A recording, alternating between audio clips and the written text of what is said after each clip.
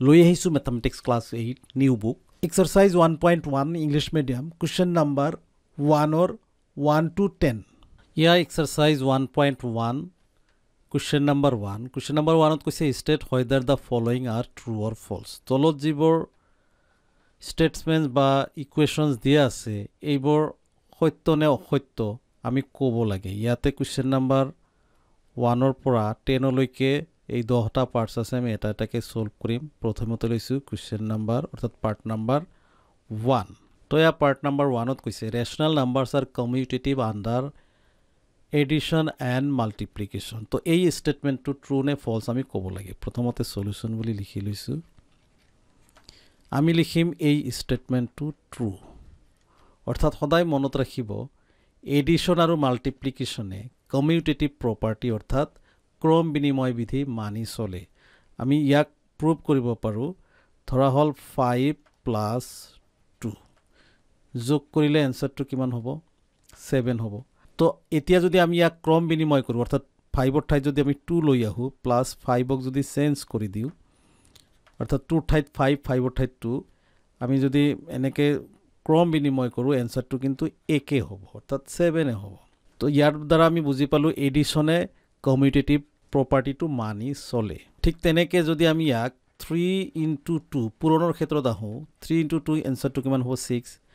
আৰু 2 into 3 তো ইয়াক যদি আমি কাল খলনি কৰি দিও আনসাৰটো কিমান হ'ব একে হ'ব অৰ্থাৎ 3 2 যা 6 2 3 যা আমাৰ 6 হ'ব মনত ৰাখিব এই কমিউটেটিভ প্ৰপাৰ্টি অকল এডিশন আৰু মাল্টিপ্লিকেশনহে মানি চলে অৰ্থাৎ under commutative under edition and multiplication আৰু এটা কথা এড কৰি দিম ইয়াতে সাবট্ৰাকশন আৰু ডিভিজনে কিন্তু কমিউটেটিভ প্ৰপাৰ্টি মানি নচলে হয়তো নেক্সট টাইম পাবো আপোনালোকে অলৰাইট তো পাৰ্ট নাম্বাৰ 1 সলভ কৰিলে আমি সলভ কৰিম পাৰ্ট নাম্বাৰ 2 ইয়া part number 2 ৰেশনাল নাম্বাৰস R এসোসিয়েটিভ under সাবট্ৰাকশন and division তো সলিউশনটো আগত লিখি দি প্লাই কোশ্চেনটোৰ পিছে পিছে আমি লিখি দিম ইয়াতে ফলস কাৰণটো ইয়াতে এতিয়া বুজি লওঁ যে ৰেশনাল নাম্বাৰস আৰ এসোসিয়েটিভ আন্ডাৰ সাবট্ৰাকশন এন্ড ডিভিজন আমাক ইয়াতে কৈছে যে সাবট্ৰাকশন আৰু ডিভিজন বিয়োগ আৰু হৰণে এসোসিয়েটিভ প্ৰপাৰ্টিত ক্লোজড আন্ডাৰ হৈ আছে অৰ্থাৎ মানি চলে এই কথাটো কৈছে গতিকে এই কথাটো যেটো স্টেটমেন্ট কৈছে স্টেটমেন্টটো সঁচা নহয় কাৰণ এসোসিয়েটিভ প্ৰপাৰ্টি অকল এডিশন অৰ্থাৎ যোগ আৰু মাল্টিপ্লিকেশন অৰ্থাৎ পুৰণেহে মানি চলে কিছুমান বস্তু যেনেকুৱা এই কমিউটেটিভ প্ৰপাৰ্টিটো অকল এডিশন আৰু মাল্টিপ্লিকেশনে মানি চলে ঠিক তেনেকে এসোসিয়েটিভ প্ৰপাৰ্টিও আমাৰ অকল এডিশন আৰু মাল্টিপ্লিকেশনে মানি চলে আৰু আমি ইয়াতে ক'ব লাগিব যে এসোসিয়েটিভ প্ৰপাৰ্টি অৰ্থাৎ সহযোজী বিধি সাবট্ৰাকশন আৰু ডিভিজনে মানি নচলে কেনেকৈ ইয়াৰ উত্তৰটো হয়তো আমি বুজি ল'ব লাগিব এনেকৈ কৰবাত যদি ধৰা হল আমি a plus b plus c সহযোজী বিধিটো আগত আমি বুজি ল'ব লাগিব equal the ply a plus b plus c এতিয়া এসোসিয়েট কৰা যেটো কয় প্ৰথম দুটা যদি আমি এসোসিয়েট কৰো আৰু ইয়াতে লাষ্টৰ দুটা যদি এসোসিয়েট কৰো এই যেটো উত্তৰ হ'ব ধৰা হল ইয়াতে 2 plus 5 plus 3 অলৰাইট এই দুটাক আমি ইয়াতে লিখিলো ইয়াতো একে 2 plus 5 plus আমি যদি 3 লিখো এই দুটাক এসোসিয়েট কৰো সাওক আনসাৰটো কি হৈ যায় ইয়াত আমি যদি যোগ কৰো তাহলে কিমান পাম 7 plus 3 ইয়াতো আমি 2 plus ইয়াত আমি কিমান পাম 5 plus 3 কি হৈ যায় আমাৰ 8 হৈ যায় যদিও বেলেগ বেলেগ হৈছে লাষ্টত গৈ প্লাই আনসার ইয়াতে আমাৰ 10 হ'ব ইয়াতো আমাৰ আনসাৰ 10 হ'ব কিন্তু এই ক্ষেত্ৰত এই প্ৰসেসত বা এই পদ্ধতিত যদি আমি সাবট্ৰাকশন অৰ্থাৎ বিয়োগ বা ডিভিজন কৰো তেনেহলে এই আনসাৰ শেষৰ আনসাৰ দুটা আমি ইকুৱেল না পাম এইটো খাটাং গতিকে সদায় মনত ৰাখিব যে সহযোজী বিধি সাবট্ৰাকশন আৰু ডিভিজনে মানি নচলে কমিউটেটিভ অৰ্থাৎ ক্ৰম বিনিময় বিধিও সাবট্ৰাকশন আৰু ডিভিজনে মানি নচলে নিশ্চয় বুজি পাইছে তো এটা আমি সলভ কৰিম পাৰ্ট নাম্বাৰ 3 তো ইয়া part number 3 ৰেশনাল নাম্বাৰস are not closed under সাবট্ৰাকশন তো আমি সলিউশন লিখি প্লাই এই স্টেটমেন্টটো সত্য নে অসত্য সেইটো আমি প্ৰথমতে লিখিম তো ইয়াতে দেখা যায় এই স্টেটমেন্টটো ফলস অৰ্থাৎ অসত্য কাৰণটো হৈছে যে আমাক কোশ্চেনটো কি কৈছে আমি বুজি লওঁ ৰেশনাল নাম্বাৰস আৰ নট ক্লোজড আন্ডাৰ সাবট্ৰাকশন অৰ্থাৎ সাবট্ৰাকশনে বিয়োগে আবদ্ধ বিধি যেটো আমাৰ ইয়াতে ক্লোজড আন্ডাৰ বা ক্লোজাৰ প্ৰপাৰ্টি বুলি কোৱা হয় ক্লোজড আন্ডাৰ সাবট্ৰাকশন অৰ্থাৎ বিয়োগে আবদ্ধ বিধি মানি নচলে ক্লোজড অৰ্থাৎ আবদ্ধ এই কথাটো অসত্য কাৰণ এটা কথা মনত ৰাখিব বাকি আগৰ কমিউটেটিভ পাইছো এসোসিয়েটিভ পাইছো সেইবিলাক হয়তো আমাৰ সাবট্ৰাকশনে না মানে কিন্তু ক্লোজাৰ প্ৰপাৰ্টি সকলোৱে মানি চলে এডিশনে মানি চলে মাল্টিপ্লিকেশনে মানি চলে সাবট্ৰাকশনে মানি চলে ডিভিজনেও মানি চলে অৰ্থাৎ ক্লোজাৰ প্ৰপাৰ্টি এই আটাইকেইটাই মানি চলে তো আমি ক'ব পাৰো ৰেশনাল নাম্বাৰস R closed under edition multiplication সাবট্ৰাকশন and division অৰ্থাৎ গোটেইকেইটাই ক্লোজাৰ প্ৰপাৰ্টি বা আবদ্ধ বিধিটো মানি চলে কিন্তু ইয়াতে লিখিছে যে সাবট্ৰাকশনে ক্লোজাৰ প্ৰপাৰ্টি মানি নচলে গতে এইটো ভুল অসত্য এইটো এনসাৰ নিশ্চয় বুঝি পাইছে তো এতিয়া আমি সলভ কৰিম পাৰ্ট নম্বৰ 4 তো ইয়া part number 4 0 does not have any reciprocal এই স্টেটমেন্টটো কি সত্য নে অসত্য আপোনালোকৰ মতে 0 does not have any reciprocal এইটো ট্ৰু এতিয়া ৰেচিপ্ৰকেলৰ অৰ্থটো হ'ল যিকোনো নাম্বাৰ ধৰক আমাৰ কত 5 আছে তো ইয়াৰ ৰেচিপ্ৰকেল হ'ব সদায় মনত ৰাখিব 5 ৰ তলত একো নাথিলে মনে মনে এটা 1 আছে ৰেচিপ্ৰকেল কি হৈ যায় মাল্টিপ্লিকেটিভ আইডেন্টিটি বুলিও কোৱা হয় এটো চেঞ্জ হৈ যায় তলতটো ওপৰত যায় ওপৰটো তলত আহি যায় তো 5 ৰ ৰেচিপ্ৰকেল আমাৰ 1/5 আকৌ 1/5 ৰ যদি ৰেচিপ্ৰকেল উলিয়াব দিয়ে এটো হয় আমাৰ 5 বা 5/1 তলত 1 ৰ কোনো ভ্যালু নাই তো এতিয়া প্ৰুফটো আমি কেনেকৈ কৰো 0 এটা লিখিলো এই 0 ৰ ৰেচিপ্ৰকেল বুলি কোৱাৰ লগে লগে তলত এটা মনে মনে 1 থাকে ইয়াৰ ৰেচিপ্ৰকেল হৈ যায় ওপৰত 0 তলত 1 ওপৰত গুচি যায় 0 টো তলত নামি আহে 1 ক 0 দি ডিভাইড কৰিলে আমি আনসাৰটো কিমান পাওঁ 0 অৰ্থাৎ 0 ৰ পৰা আকৌ আনসাৰটো আমি কিমান পালো 0 এ পালো ইয়াৰ অৰ্থ এইটোৱে যে 0 ৰ কোনো ৰেচিপ্ৰকেল নাই ৰেচিপ্ৰকেল হলে এনেকুৱা হ'ব লাগিব অৰ্থাৎ তলতটো ওপৰত যাব ওপৰটো তলত যাব তো 0 ৰ ক্ষেত্ৰত ওপৰটো তলতটো ওপৰত গলে ফাইনালি আনসাৰটো একে হৈ থাকে 0 0 এ হৈ থাকে অলৰাইট নিশ্চয় বুজি পাইছে আমি পাৰ্ট নম্বৰ 4 সলভ কৰিলে আমি সলভ কৰিম পাৰ্ট নম্বৰ 5 এইখিনিতে সৰু এটি অনুৰোধ জনাব বিচাৰিছো প্লিজ ভিডিওটিত এটি লাইক কৰি আমাক উৎসাহিত কৰাৰ লগতে পৰৱৰ্তী ভিডিওসমূহ নিয়মীয়াকৈ পাবলৈ যদি আপুনি এতিয়াও চেনেলটো সাবস্ক্ৰাইব কৰা নাই প্লিজ সাবস্ক্ৰাইব কৰি আমাৰ লগত থাকক আহক সলভ কৰিছো নেক্সট ইয়া part number 5 0 is a ৰেশনাল number এই স্টেটমেন্টটো ট্ৰু নে ফলস আমি লিখিম এইটো ট্ৰু স্টেটমেন্টটো ট্ৰু কেনেকৈ ট্ৰু প্ৰথমতে মনত ৰাখক ৰেশনাল নাম্বাৰ কাক কয় ৰেশনাল নাম্বাৰ অৰ্থাৎ যেটো নাম্বাৰ p/q ফৰ্মত বা a/b ফৰ্মত আমি প্ৰকাশ কৰিব পাৰো বা এক্সপ্ৰেছ কৰিব পাৰো হেইটো সংখ্যাকে কি বুলি কোৱা হয় ৰেশনাল নাম্বাৰ বুলি কোৱা হয় আৰু এটা কন্ডিশন আছে যে q not equal 0 তলটো 0 থাকিব নোৱাৰিব এনেকুৱা কন্ডিশন থাকিলে ই কি হৈ যায় আমাৰ ৰেশনাল নাম্বাৰ হৈ যায় এতিয়া 0 ৰেশনাল নাম্বাৰ হয় বুলি আমি ট্ৰু লিখিলো বা সঁচাক বুলি লিখিলো হেইটো কেনেকৈ প্ৰুফ কৰিম যে 0 এটা আছে আৰু 0 তলত মনে মনে এটা কি আছে আমাৰ 1 আছে এতিয়া ভাবি লওক 0 ওপৰটোক আমি যদি p হিচাপত লিখো তলতটো q হিচাপত লিখো আৰু তলতটো 0 হ'ব নোৱাৰিব তলতটো 0 নাই গতিকে এই ক্ষেত্ৰত 0 ক আমি p/q ফৰ্মত প্ৰকাশ কৰিব পাৰিলো গতিকে ই এটা ৰেশনাল নাম্বাৰ সদায় মনত ৰাখিব আগলৈ যিমান দূৰলৈকে গৈ থাকে আপোনালোকে এই কথাটো পাইয়ে থাকিব 0 এটা ৰেশনাল নাম্বাৰ সদায় এইটো আপোনালোকে প্ৰুফ কৰি দেখুৱাব লাগিব অলৰাইট তো 5 নম্বৰ পাৰ্ট আমি সলভ কৰিলে সলভ কৰিম পাৰ্ট নম্বৰ 6 তো ইয়া পাৰ্ট নম্বৰ 6 ইয়াতে এটা ইকুৱেশ্যন দিয়া আছে ইকুৱেশ্যন অৰ্থাৎ মাজত ইকুৱেল দুইফালে দুটা সংখ্যা আছে তো এই ক্ষেত্ৰত দেখা যায় যে এই স্টেটমেন্টটো ট্ৰু হয় নে নহয় তো ট্ৰু হ'ব গলে কি হ'ব লাগিব যে ইকুৱেল সিম্বল দিয়া আছে আৰু ইকুৱেলৰ লেফট সাইডত কিছুমান সংখ্যা দিয়া আছে ৰেশনাল নাম্বাৰ ৰাইট সাইডত দিয়া আছে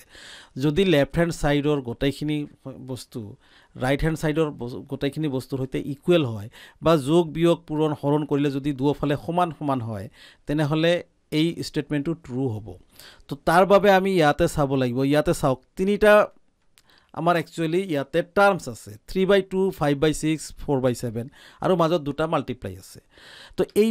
বাওফালে যি কেটা টার্মস আছে সেম টার্ম যদি সোফালেও থাকে তেনেহলে আমি ক'ব পাৰো এটো ট্ৰু এতে চাওক 3/2 ইয়াতো 3/2 আছে 5/6 5/6 আছে 4/7 4/7 আছে কিন্তু বস্তু কেইটা উলট পালট কৰি দিয়া আছে আৰু উলট পালট কৰা যেটো নিয়ম হেতুক আমাৰ কমিউটেটিভ বা ক্ৰম বিনিময় বিধি বুলি কোৱা হয় চাওক এইটো গল লাষ্টৰ ফলে ই আহিল মাজত ই কিন্তু লাষ্টত প্ৰথমতে আছে ইয়াতে লাষ্টত ইয়াতে প্ৰথমত আছে অৰ্থাৎ মনত ৰাখিব যে এই সংখ্যা কেইটা বা এই ৰেশনাল নাম্বাৰস কেইটাকে আমাক হাল খলনি কৰি ইয়াতে লিখা হৈছে কিন্তু কিন্তু আসলতে কি যে বাওফালে যি কেইটা টার্মস আছে গোটেইকেইটা কিন্তু সোফালে আছে অকল ক্ৰম কেইটা হাল খলনি হৈছে আৰু মাজতে কি আছে পূৰণ চিন আছে ইতিমধ্যে আমি পাইছো যে পূৰণে ক্ৰম বিনিময় বিধি বা কমিউটেটিভ প্ৰপাৰ্টিটো মানি চলে সেই ক্ষেত্ৰত এই স্টেটমেন্টটো ট্ৰু হ'ব অৰ্থাৎ আপোনালোকে পূৰণ কৰি চাব পাৰে দুফালে কিন্তু ইকুৱেল হ'ব কিন্তু আমাক পূৰণ কৰাৰ ইয়াতে প্ৰয়োজন নাই আমি প্ৰপাৰ্টি হিচাপত ইয়াক আমি ট্ৰু বুলি লিখিব লাগিব ইয়াতে আমি লিখিব পাৰিম বাই কমিউটেটিভ প্ৰপাৰ্টি অৰ্থাৎ ক্ৰম বিনিময় বিধি হিচাপত এই স্টেটমেন্টটো ট্ৰু কাৰণ একে সংখ্যাই ক্ৰমবোৰ সালসলনি কৰি বাওফালে যিকেইটা আছে সোফালে সেম টু সেম আছে অকল ঠাইবোৰ সলনি হৈছে অলৰাইট এই ক্ষেত্ৰত এইটো সঁচা ট্ৰু তো এতিয়া সলভ কৰিম পাৰ্ট নম্বৰ 7 তো এই কোৱেশ্চন নম্বৰ 7 সলিউশন আগতে লিখি থওঁ ইয়াতে যেটো বাওফালে যেটো আমাক ফৰমেট দিয়া আছে এই ফৰমেটটো এটা ফৰ্মুলাত পৰিছে বা বিধিত পৰিছে হেতু হল ডিস্ট্ৰিবিউটিভ property of multiplication over edition ইয়াতে এডিশন আছে ইয়াতে মাল্টিপ্লিকেশন আছে ব্ৰেকেট আছে ইয়াৰ অৰ্থ এই যে ব্ৰেকেটৰ বাহিৰত যেটো আছে ই প্ৰথমতে ব্ৰেকেটৰ ভিতৰত প্ৰথমটোৰ লগত মাল্টিপ্লাই আকৌ সেকেন্ডটোৰ লগত মাল্টিপ্লাই তো এই বিধিটোৰ নাম হৈছে যোগ সাপেক্ষে পূৰণৰ বিতৰণ বিধি বা ডিস্ট্ৰিবিউটিভ প্ৰপাৰ্টি লিখি দিও প্ৰপাৰ্টিটোৰ নাম মনত ৰাখিব distributive property of car distributive property এইটো দিয়া আছে multiplication distributive property of multiplication over কি সাপেক্ষে যোগ সাপেক্ষে ব্ৰেকেটৰ ভিতৰত কি আছে যোগ আছে বিয়োগ থাকিলে আমি ইয়াতে ওভাৰ সাবট্ৰাকশন লিখিলো হেতেন বা বিয়োগ সাপেক্ষে লিখিলো হেতেন কিন্তু ইয়াতে আমি লিখিম ডিস্ট্ৰিবিউটিভ property of multiplication over edition এই যোগ থকা কাৰণে আমি লিখিম ইয়াতে edition ডিস্ট্ৰিবিউটিভ property of multiplication over edition তো এই ক্ষেত্ৰত আমি ইয়াক প্ৰুভ কৰি চাব পাৰো যে যেতিয়া ডিস্ট্ৰিবিউটিভ প্ৰপাৰ্টি হয় ইতিমধ্যে আমি বুজি পালো যে এই বাহিৰৰ যেটো আছে 5/9 ই ভিতৰত দুটাৰ লগত দুবাৰকে মাল্টিপ্লাই হ'ব প্ৰথমতে 1/3 লগত আকৌ মাজতে প্লাস আছে প্লাসটো দিয়াৰ পিছত আকৌ 5/9 এটো চাওক প্ৰথমতে এটোৰ লগত মাল্টিপ্লাই কৰিলো সেকেন্ড আকৌ 5/9 লিখি ইনটু সেকেন্ড টাৰ্মৰ লগত দুটা টাৰ্মছ আছে ইয়াতে 7/3 এতিয়া চাওক যে বাওফালৰ যিখিনি এনসাৰ এইখিনি পালো আৰু সোফালৰ যিখিনি এনসাৰ মিলে নেকি দেখা যায় যে 5/9 ঠিক আছে 1/3 ঠিকই আছে প্লাস 7/3 আছে কিন্তু মাল্টিপ্লাই বা ইনটু 5/9 নাই অৰ্থাৎ এইটো ইনকমপ্লিট হৈ আছে ইয়াত আৰু কিবা এটা হ'ব লাগিছিল গতিকে এই ক্ষেত্ৰত এই স্টেটমেন্টটো আমাৰ কি হৈ আছে ফলস হৈ আছে নিশ্চয় বুজি পাইছে প্ৰথমতে আমি ডিস্ট্ৰিবিউটিভ প্ৰপাৰ্টি অফ মাল্টিপ্লিকেশন ওভাৰ এডিশনটো আমি কৰি চাম কৰি সোৱাৰ পিছত যদি লেফট হ্যান্ড সাইড আৰু ৰাইট হ্যান্ড সাইডৰ এনসাৰ ইকুৱেল হয় তেনেহলে আমি ইজ ট্ৰু বুলি লিখিম কিন্তু আমাৰ ইকুৱেল হোৱা নাই ইয়াতে যদি আকৌ এটা 5/9 থাকিলে হেতেন তেনেহলে আমাৰ ট্ৰু বুলি লিখিব পাৰিলো হেতেন কিন্তু ইয়াতে এটা কম আছে চাওক ইয়াতে তিনিটা টাৰ্ম কিন্তু ইয়াতেও তিনিটা একচুয়ালি ডিস্ট্ৰিবিউটিভ প্ৰপাৰ্টিত তিনিটা টাৰ্ম থাকিলে চাৰিটা হৈ যায় এইটো চাওক 9/5 ডাবল হৈ যায় প্ৰথমতে এইটোৰ লগত এবাৰ মাল্টিপ্লাই এইটোৰ লগত এবাৰ মাল্টিপ্লাই নিশ্চয় বুজি পাইছে তো 7 নম্বৰ পাৰ্ট আমি সলভ কৰিলে আমি সলভ কৰিম পাৰ্ট নম্বৰ 8 পাৰ্ট নম্বৰ 8 কি কৈছে 7/12 - 3/7 plus 11/12 equal 7/12 - 3/7 plus 11/12 ইয়াতে এটা বস্তু দেখা যায় যে যিকেটা টার্মস আছে লেফট হ্যান্ড সাইডত যিকেটা টার্মস আছে 7/12 minus 3/7 11/12 plus or 11/12 plus or 11/12 কিন্তু ডিফারেন্সটো কত আছে ইয়াতে কি কৰিছে যে ব্ৰেকেট এটা দিছে আৰু ব্ৰেকেট দিয়াৰ লগে লগে কিন্তু মনত ৰাখিব এছ'চিয়েট হৈ যায় আৰু হেতুৰ প্ৰপাৰ্টি এটা আহি যায় নাম হৈ যায় এছ'চিয়েটিভ প্ৰপাৰ্টি অৰ্থাৎ সহযোজী বিধি এছ'চিয়েটিভ প্ৰপাৰ্টি কিন্তু এছ'চিয়েট যেতিয়াই আমি কৰিম ব্ৰেকেটটো যেতিয়াই এড কৰিম যদিও ব্ৰেকেট প্ৰথমত ব্ৰেকেট নাই সেকেন্ডত ব্ৰেকেট দিয়া হৈছে মানে ইয়াতে এছ'চিয়েটিভ প্ৰপাৰ্টি ইউজ কৰা হৈছে আৰু এছ'চিয়েটিভ প্ৰপাৰ্টি অকল এডিশন আৰু মাল্টিপ্লিকেশনেহে মানি চলে মনত ৰাখিব কিন্তু ইয়াতে যেটো সিম্বল আছে এই সিম্বলটো কি সাবট্ৰাকশন মাইনাস সিম্বল অৰ্থাৎ বিয়োগৰ চিন আৰু বিয়োগে এছ'চিয়েটিভ প্ৰপাৰ্টি মানি নচলে গতিকে এই ক্ষেত্ৰত দেখা যায় বিয়োগ আছে আৰু আমি এছ'চিয়েট কৰি দিলো এনসাৰটো কেতিয়াও কাৰেক্ট হ'ব নোৱাৰে গতিকে এইটো আমি এনসাৰ কি লিখিম সলিউশন কি লিখিম ফলস বুলি লিখিম কিহৰ কাৰণে ফলস আপোনালোকে হয়তো লিখিব পাৰে বাই associative এছ'চিয়েটিভ প্ৰপাৰ্টি বাই এছ'চিয়েটিভ প্ৰপাৰ্টি এছ'চিয়েটিভ প্ৰপাৰ্টি হিচাপত এই ষ্টেটমেণ্টটো ফলছ আছে কাৰণ কি যে বিয়োগে এছ'চিয়েটিভ প্ৰপাৰ্টি মানি নচলে কিন্তু ইয়াতে বিয়োগ আছে নিশ্চয় বুজি পাইছে 8 নম্বৰ পাৰ্ট আমি সলভ কৰিলে আমি সলভ কৰিম পাৰ্ট নম্বৰ 9 তো ইয়া কোৱেশ্চন নম্বৰ 9 প্ৰথমতে সলিউশন বুলি লিখি লওঁ -3/11 -3/11 * 2/9 ইকুৱেল -3/11 তো ইয়াত একেবাৰে আমি কি বুলি লিখিম ইয়াক ডাইৰেক্ট ফলছ বুলি লিখিব পাৰোঁ কি কাৰণ যে যেতিয়া ইকুৱেল থাকিব যিকোনো বিধিতে হোক বা যিকোনো প্ৰপাৰ্টিতে হোক বা যিকোনো নিয়মতে হোক লেফট হ্যান্ড সাইড আৰু ৰাইট হ্যান্ড সাইড ইকুৱেল থাকিব লাগিব তেতিয়া আমি ট্ৰু বুলি ক'ব পাৰোঁ এই ক্ষেত্ৰত দেখা যায় যে -3/11 ইয়াতো -3/11 আছে ইয়াতে 2/9 আছে ইয়াতে একো নাই অৰ্থাৎ দুয়োফালে ব্যালেন্স হোৱা নাই ইকুৱেল হোৱা নাই সেইকাৰণে এইটো ফলছ আমি ক'ব পাৰোঁ ইয়াতে লেফট হ্যান্ড সাইড কি কাৰণত এইটো ইকুৱেল নহল left hand side not equal to right hand side হৈ আছে ইয়াতে কি হৈ আছে আমাৰ লেফট হ্যান্ড সাইডটো ৰাইট হ্যান্ড সাইডৰ লগত ইকুৱেল হৈ থকা নাই কাৰণ ইকুৱেল যেতিয়া ইয়াতে দিয়া থাকিব মনত ৰাখিব লেফট হ্যান্ড সাইড আৰু ৰাইট হ্যান্ড সাইড ইকুৱেল হ'বই লাগিব যদি হোৱা নাই তেনেহ'লে এনসাৰটো কাৰেক্ট নহয় ফলছ হৈ আছে অলৰাইট তো 9 নম্বৰ আমি পাৰ্ট সলভ কৰিলোঁ এতিয়া আমি সলভ কৰিম লাষ্ট পাৰ্ট নম্বৰ 10 তো এই পাৰ্ট নম্বৰ 10 কি কৈছে 4 * 11/12 প্লাছ -5/6 ইকুৱেল 4 * 9 ডিভাইডেড বাই 11/12 প্লাছ 4/9 * -5/6 তো এই স্টেটমেন্টটো বা এই ইকুৱেশ্যনটো কি হ'ব আমাৰ আমি প্ৰথমতে ট্ৰু বুলি লিখি লওঁ পিছত আমি ইয়াক বুজি লৈছোঁ যে ইতিমধ্যে এটা বস্তু আমি ইয়াৰ আগতে এটা অংক সলভ কৰিছোঁ যে যদি ব্ৰেকেটৰ ভিতৰত কিবা এটা প্লাস বা মাইনাস থাকে আৰু বাহিৰত যদি ইনটু থাকে কোনো সিম্বল নাথাকিলেও কিন্তু ইনটু বুজায় তেনেহ'লে এইটো ডিস্ট্ৰিবিউটিভ প্ৰপাৰ্টি বুলি কোৱা হয় এই ভিতৰতটো বাহিৰৰ যিটো টাৰ্ম আছে এই ভিতৰৰ টাৰ্ম দুটাৰ লগত দুবাৰকে মাল্টিপ্লাই প্ৰথমতে ফাৰ্স্ট টাৰ্মৰ লগত দ্বিতীয়তে সেকেন্ড টাৰ্মৰ লগত এইটো আমি কৰি চাও যে এইটো মাল্টিপ্লাই কৰাৰ পিছত এই দুটাৰ ইকুৱেল হৈছে নে নাই ইয়াতে বুজি ল'ব পাৰো প্ৰথমতে চাওক 4/9 কাৰ লগত মাল্টিপ্লাই হ'ব 11/12 ৰ লগত এইখিনি হৈছে 4/9 * 11/12 হৈ গল মাজতে কি টার্ম আছে কি আছে সিম্বলটো প্লাস আছে প্লাস দিয়া হল আকৌ এই 4/9 লিখা হৈছে ই আকৌ সেকেন্ড টার্ম অৰ্থাৎ -5/6 ৰ লগত মাল্টিপ্লাই হৈছে গতিকে দুটা এই হিসাবত 4/9 এবাৰ প্ৰথমটোৰ লগত মাল্টিপ্লাই আকৌ 4/9 এই সেকেন্ড টাৰ্মৰ লগত মাল্টিপ্লাই হৈছে অৰ্থাৎ আমাৰ এছ'চিয়েটিভ প্ৰপাৰ্টি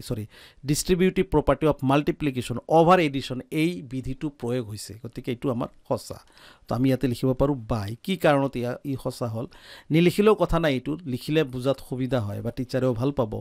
যে আমি বুজি লৈ অংকটো কৰিছো বাই ডিস্ট্ৰিবিউটিভ property of multiplication